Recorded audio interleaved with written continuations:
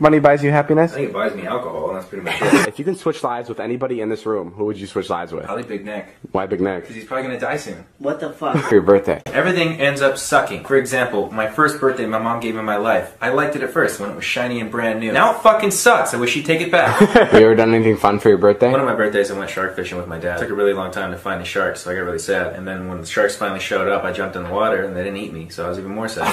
Do you know how many people would fucking kill another person to be you? I would fucking kill Toddy to be you. Why not fucking kill me to be me?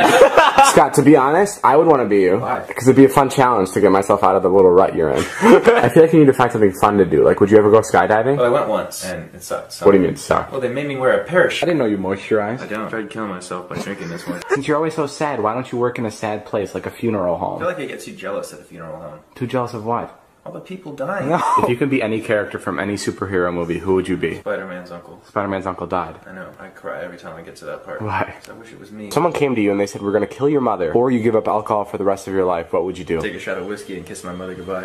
Put you in a situation, okay? You're a little kid, your mom's not watching you, you're at the zoo, you fall into the gorilla pit. What's next? Try to find some way to make the gorilla kill me.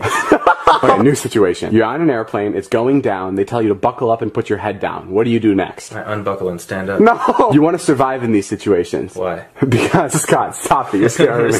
You're at the zoo with your family, your parents left you unattended, and you fall into the gorilla pit. What's next? I wait for the gorilla to kill me. No! That's what I said! No, that's not good. I didn't put this in because you couldn't hear him really well. Keith was like, how do we put the fire out? Scott goes, use my body, I don't need it. I used to be a very happy person, like 2 years ago before I met you. You used to be happy? Was Scott ever happy? When? That's what I'm saying. No one believes me. I was happy before you. Go, go.